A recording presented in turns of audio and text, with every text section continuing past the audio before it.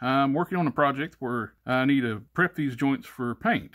For this process, we're going to need, I use a marker just to mark the surface where I know where I've ground off to. I use a coarse barrel bit, a smaller diameter. Then to finish up grinding, I use a smooth one. And of course, the Dremel tool itself.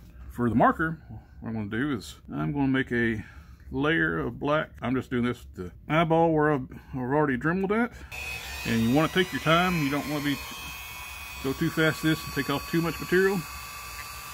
You can always take more off, but you can't put back on. You try to keep your grinds even too. And you want to be very careful too to keep a tight grip on your parts and your Dremel. Sometimes it can snag the material and you don't have a good grip on the material, the part you're grinding on, it could fling it across the room. And always wear eye protection when you're doing this.